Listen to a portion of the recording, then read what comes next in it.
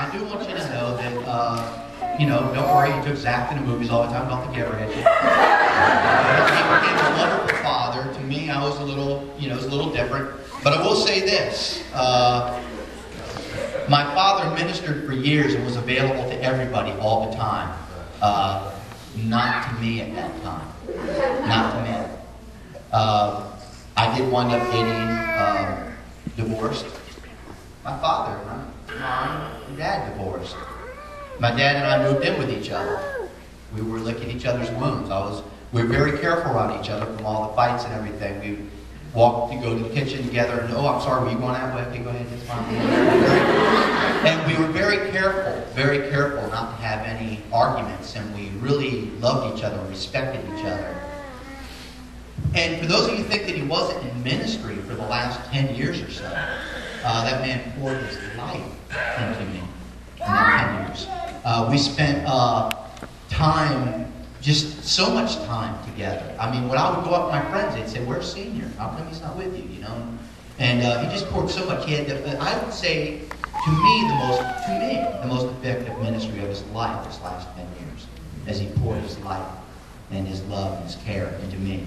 Many times, with this very Bible, would show up in front of a house that I was not to be at. And he would show up, and a lot of my gold-teeth brothers would run out and say, "Jerry, preach out there again."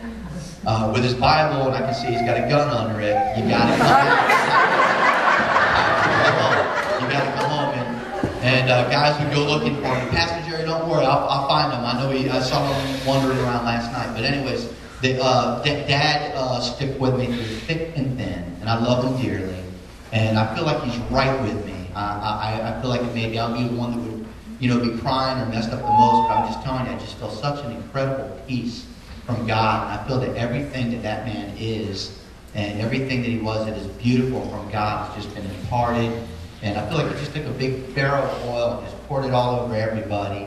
And just take anything that you got from him, or anything that the Lord would deliver. Because I just felt there's just an anointing that the second he went, I just started worshiping God. I just started praising God. It was just amazing. I thought I'd just fall apart. And man, it just blessed me so much to actually see my first person in my life. I mean, we had Sharon, you know, and that was so hard for me. I couldn't even come see her because I knew that I didn't understand this life and death stuff. Just so confusing to me. And when he left, I was okay, and I am okay, and I'm all right. And I'm sure I'll probably cry or whatever. And just one last thing I was thinking: if in fact there's anybody in this room that owes him money,